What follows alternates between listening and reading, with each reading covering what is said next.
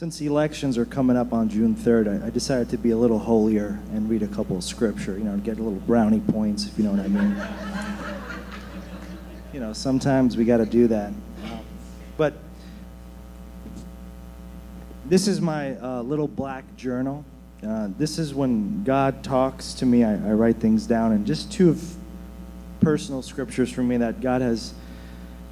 They're my life scriptures. I think they might be on my tombstone, on something. But Proverbs 25:28 says, "A man without self-control is like a city broken into and left without walls." And that's something I strive for every day, is to be a man with self-control. And another one from Proverbs 24, verses 3 through 4 says, "By wisdom a house is built, and through understanding it is established. Through knowledge its rooms are filled with rare and beautiful treasures."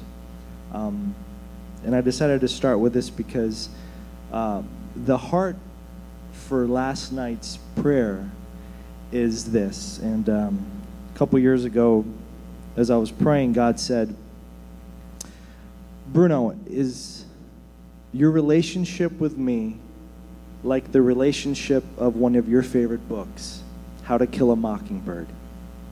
It's on your shelf, it's dusty, and you only take me out once in a while to read me. And for that moment, you get emotional. But then you close it up, and you put it back on the shelf, and that's all I am. A dusty book that once in a while you get emotional while reading."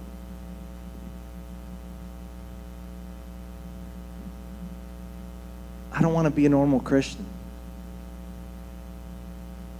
I'm sorry. I hope I'm not offending anyone, but I just can't come to church on Sunday and that be it.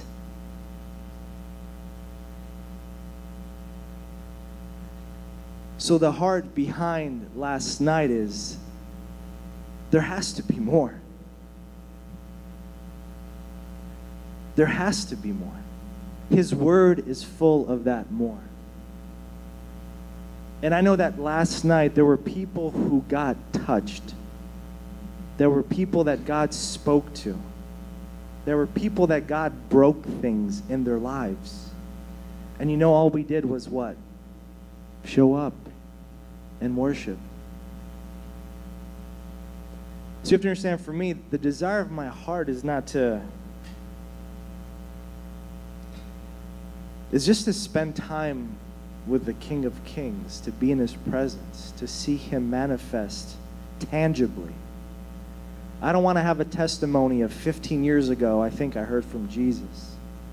That's like the book, How to Kill a Mockingbird, in my shelf. I go to it every couple of years, and I love that book, and I read and I get emotional. But I want my life to be a testimony every day. And the other part of what God spoke to me was this. If I become just that book that you pick up once in a while, then you'll never truly know what it is to have the relationship with God, your Father. If I'm truly your God, then you would absolutely want to spend every moment with me. So how about it, son? And the reason why I read this is, once again, this is not to... I'm not a shame-based culture. I'm just reading. I'm being vulnerable. I'm telling you about me and my struggles and what God spoke to me. I believe that the biggest revival is yet to come. I truly do. But when we just come here on Sundays and we put a smile on and everything around us is falling apart, I can't be that kind of person. That's me. There is more. There is more. And the reason why we're here today for testimonies is because we need to hear what God is doing in our midst. And last night was just a small taste of what He has for us. And all we did was we came to worship. That's it. And He showed up. And He showed up. So if I am offending anybody, I apologize, but at the same time, I don't, because I truly feel that God is calling myself and several others to say, wake up. Wake up, O sleeper. There's so much more. There's so much more God wants to do in your life. And all he's asking you is, can you take that first step? Do you trust me? Do you believe me that I will be with you? That I will go before you? So I'm just going to ask Jen if, just to kind of share what she saw last night, or just kind of her heart as well. But yeah, that's all I have. Sorry if I'm a Debbie Downer. You know, God, get the mic away from him. Every time he talks, I feel bad. You know, but that's okay.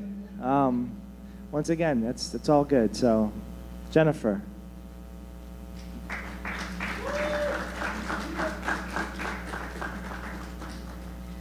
I think what God is like speaking truly to our hearts, especially like as a couple, is to not be content with where we are with the Lord. It just, seek for more. And there's that verse, like, ask and you shall receive, and knock and the door will be open to you. And so I told Bruno, I was like, I'm gonna keep on knocking until God shows up. And the heart behind yesterday was that, for those who were here, I think it got to the point where everyone was just sobbing, because God spoke to personal issues for every single one of us. And it wasn't a big group of people. I would say maybe 30 to 40 people total. And, just the heart of those who were like, okay, I'm going to go, and I'm going to see what God is going to do. And he did. And he showed up, and he talked to a lot of us, and he worked through the band, like I was saying, like Alex was called on on Friday afternoon to be like, hey, can you play on Saturday? And he said yes. And that's what God is looking for. Like I listened to a song yesterday, and the lyrics said that sometimes my biggest effort is still my weakest yes. But that's what he wants. He wants the yes. And then everything else he'll do. Like he'll move mountains when we can't do it. So I believe that was the first of many worship nights that will be held at this church, so we can seek the Lord together. And I encourage you guys, like if you want to hear more about it, if for those who were here last night, like can you guys raise your hand, please? There you go. So if you guys want to hear a little bit more about it, go ahead and ask them. Okay. She wasn't here last night, but she wants to talk. So, like ask these people. Ask what God did. Because Bruno and I are true believers. If the latest testimony that you have from the Lord a year ago, it's a year old, you better check your relationship with God. Because he's always moving. So the testimonies should be like a constant thing for you.